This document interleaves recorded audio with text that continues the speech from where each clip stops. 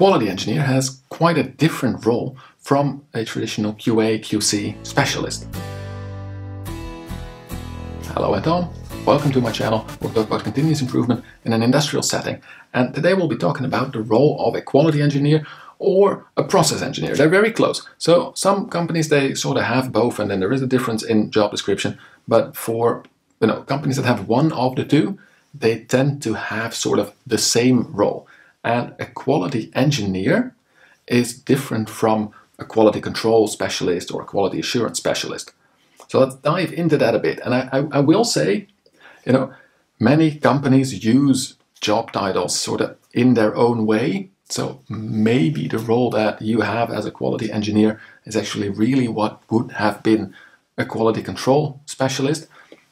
But I do think it is good to know this type of role and to know that it is very vital for almost any organization. We'll take the more manufacturing side of it. In fact, this video came out of a question if I would be able to explain the role of a quality engineer or a quality validations officer in pharma.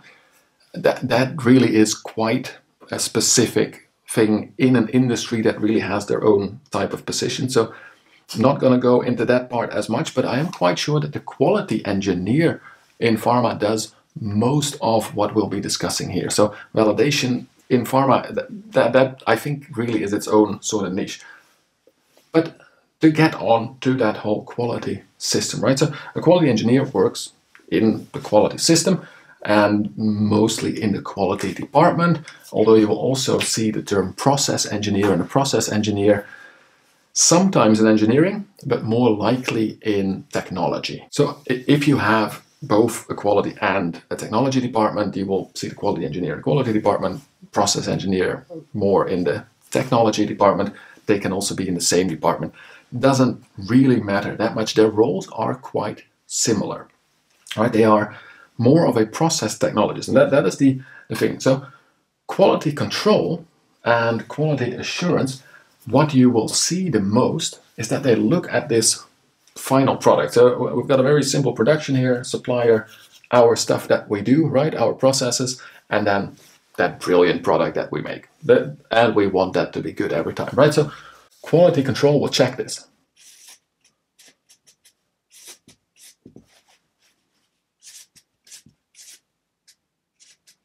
But they will also check the stuff that comes in.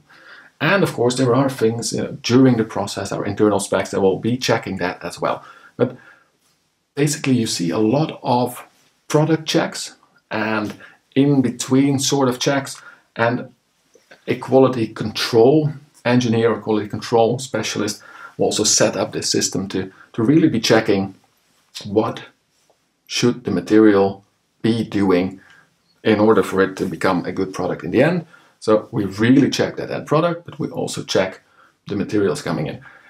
Traditional quality control is very product, so the characteristic based. What you will also see is that they will take some safety things into account.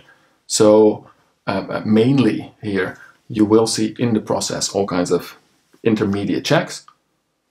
Did my product dry up well enough from the first stage to then be painted correctly or something like that, right? So it has to have a certain weight and a certain humidity or dryness or hardness or whatever somewhere in the early stages of the process, because this cannot be corrected afterwards, so it's a lot cheaper to get it out there, and you will get much quicker feedback if you do it at the start. Those are also quality control. The thing is, what you will not see as much in standard quality control is what settings should this machine actually have to really nicely slice it and make it and whatever, right? So can we optimize our processes to ensure stable quality? So the things we talk about on this channel quite a bit, like the Six Sigma type of things, right? The process capability and reducing variation and finding optimal points. Now, I don't talk about design of experiment that much, but that really flows into this as well. That is not really quality control. That is quality engineering. So that is process engineering or quality engineering.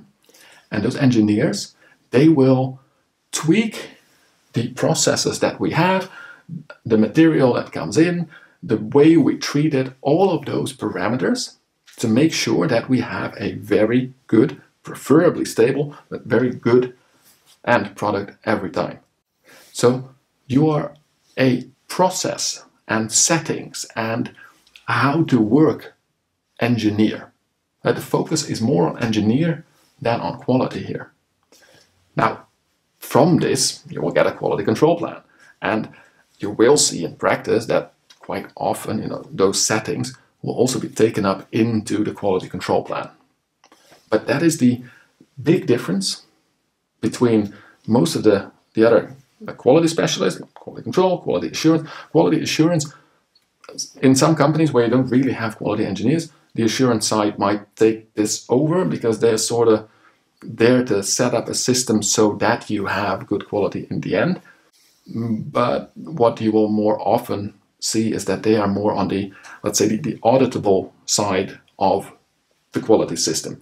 They make sure that we've got good feedback from KPIs through managers and specialists to improve processes, but they don't really do that improvement itself, right? So they make sure the systems are in place. They make sure that we have good documentation, standardization, that trainings are in place, that we follow our own quality rules as well. All kinds of things like that, like in the ISO quality system, that is really a quality assurance type of role to set that up properly and make sure it remains very operational. And quality control does a lot of the things inside of a quality system. The engineers will fill it with the actual process knowledge. So our quality engineers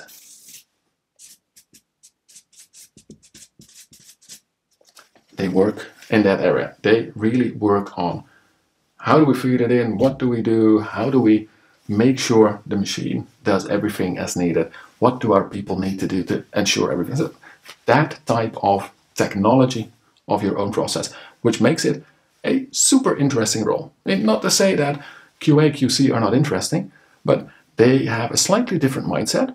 And I know that in sort of the job market and our type of skill market, there are people who don't really like the more, let's say, the more systematic approach that is needed for a good quality specialist, QC, QA, especially for QA, and that would like to be a bit more deeply involved in the improving of the process itself.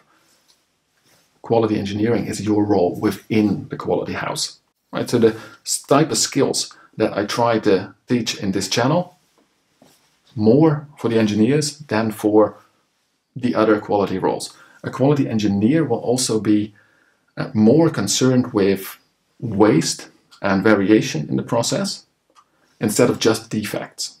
And the traditional narrow quality focus is on good product, remove the defects, let's go. The quality engineers will be also concerned about the efficiency with which we do it and how to make our process behave in such a way that we don't generate waste to begin with. Reduce the variation, right? All of the Six Sigma skills, basically. So that is a quality engineer, process technologist, or quality technologist. The engineer technologist side, that is it. Now that does differ from a reliability or a maintenance engineer. They really focus on the machine, so they have the same circle, but they really focus on having the machine perform well. The quality or process engineer, they focus on how to get a stable process to produce the best product we can. A product engineer generally is more concerned with new products. And so a lot of those engineer titles in the job market, that's why I understand the request for a video like this, but quality and process engineer, they make your process sing. I hope you enjoyed that explanation and that it helps you to understand a bit what type of roles are available for you on the job market, but maybe also what kind of things you're sort of missing in your organization. Might be a discussion point at your next team meeting. For now, I wish you the best of luck engineering everything you can out of your processes. And as always, do not forget to also enjoy the continuous improvement journey.